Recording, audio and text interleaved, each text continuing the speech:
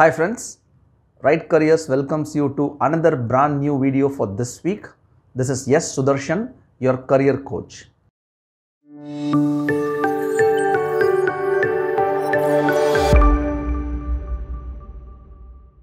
Right, this week we are going to see a topic that is coming up the ranks and that's being in trend for quite some time, but it is still raw for many of us.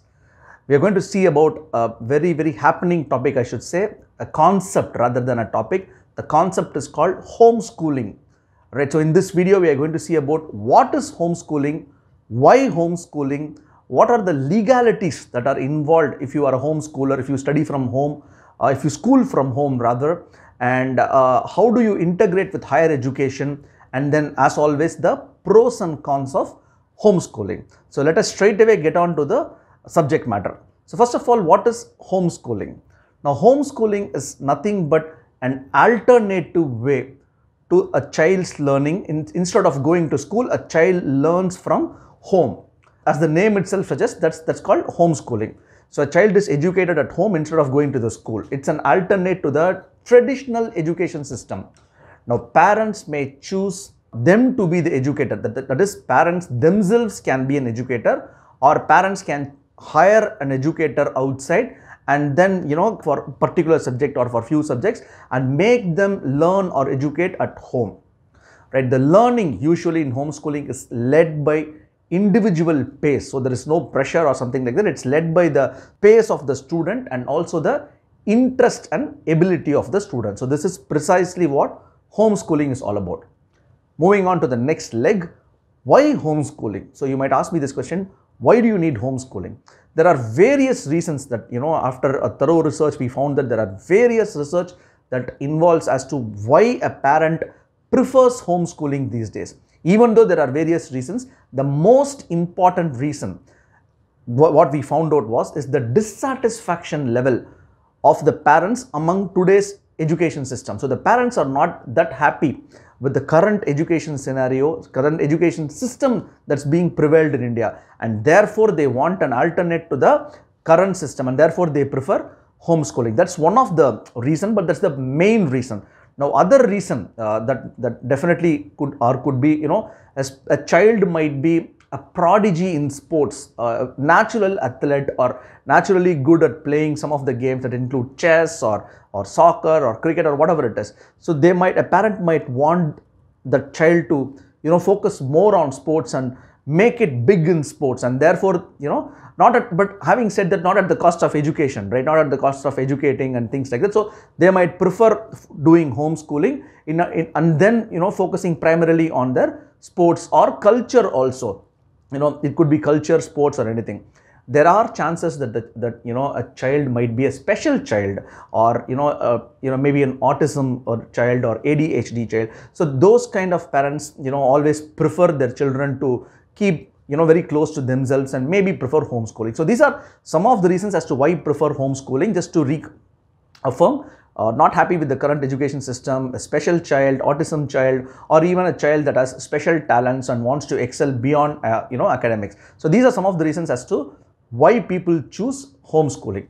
Now the next leg, what are the legalities that gets involved in homeschooling? Many people have this doubt whether homeschooling is valid in India, whether it is accepted in India, whether it is accepted for higher education, accepted by ourselves, and things like that. We will definitely see what are those. Now, Right to Education Act, RTE, that was an act that was passed in the Parliament in the year 2009. The RTE Act 2009 clearly says that any child that is there in the age group of 6 and 14, if it is born in India, has the right to get educated in government or private schools, which means a child has the right to get educated. It is not saying it is compulsory. It has the right to get educated in any of the schools. Now, government has actually failed to clarify anything on homeschooling. To be honest with you, government has failed to clarify anything on homeschooling in 2009.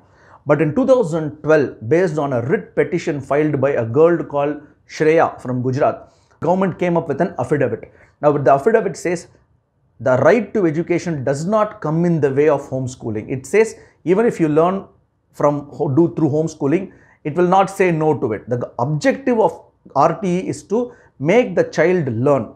So it indirectly says any form of education is, I mean, this homeschooling is not illegal. It didn't say it's legal, but at the same time, it said it is not illegal. Categorically, it says go ahead with homeschooling. So that's a categorical answer. So government is not going to interfere on the child as long as it learns. That's it. Very, very simple. So homeschooling is very much valid. That is the crux of this phase. Moving on, what are the homeschooling methods? Now, how do you do homeschooling, and how do you integrate with higher education? This is very, very important. So, to be honest with you, CBSE and ICSE today does not allow students who are doing homeschooling to appear for their board exams, which means if you are a homeschooling student, you cannot appear for CBSE and ICSE exams in grade 10, 11, 12. And then what is left? There are two options that are left. The first option is Cambridge. So definitely Cambridge approves, homeschooling students, and it allows a student to appear for its IGCSE exams in grade 10.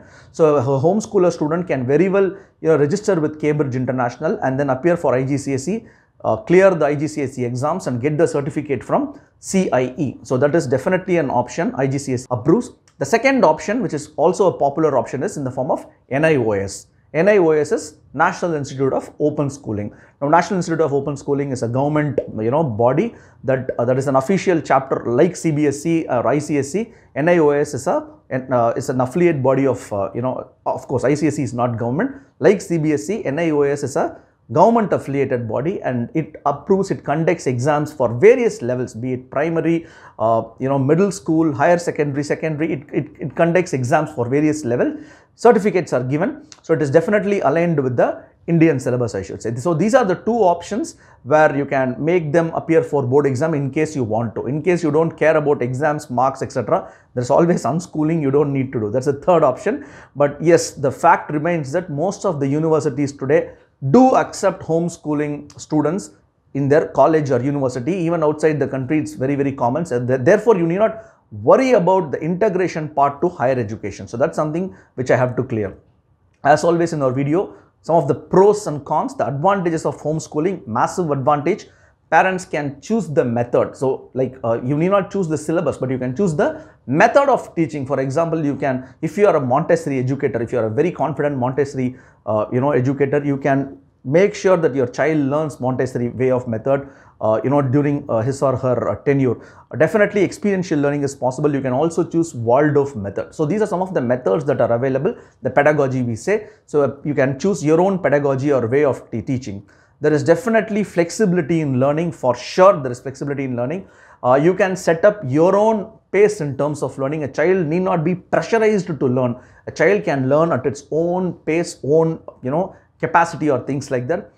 Definitely it provides personal attention to kids. In a class of 30, 32 or 40, you might not get that personal attention, whereas this is out here it's one-to-one. So that personal attention space is definitely there, and you have a lot of time to excel and focus on other activities. As I told you, if you're a avid sportsman or sportswoman, you can focus that career and always parallelly do homeschooling. So these are some of the advantages that I can think of. Some of the flip side definitely is in the form of teaching first. Now, not every parent is qualified to teach a child, for sure, because a parent can be good at one subject, two subjects, three subjects. They might not be equipped to teach all the subjects, for which they have to hire someone. They have to then eventually, I know some of the homeschooling students group with few students and then study some subjects. So that's definitely happening. So that's one of the flip side. Huge cost involved. Definitely, if you have to invest, you have to invest on books, heavy on academics and heavy on labs also. Imagine, as a child, you have to invest on labs. Of course, you can get outsourced and things like that, but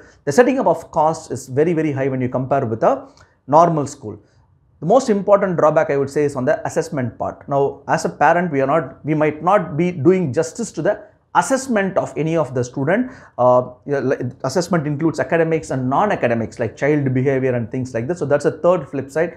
Definitely social life for a student will be missed. You might see very few friends, or the social life of a kid is definitely not there in homeschooling, and that might lead to depression as well. But there are options that have come, a lot of groups and WhatsApp groups and things like that among homeschooling parents in a particular city, where they meet and get to know each other and things like that. All those things are happening, but still the day-to-day social skills will be missed.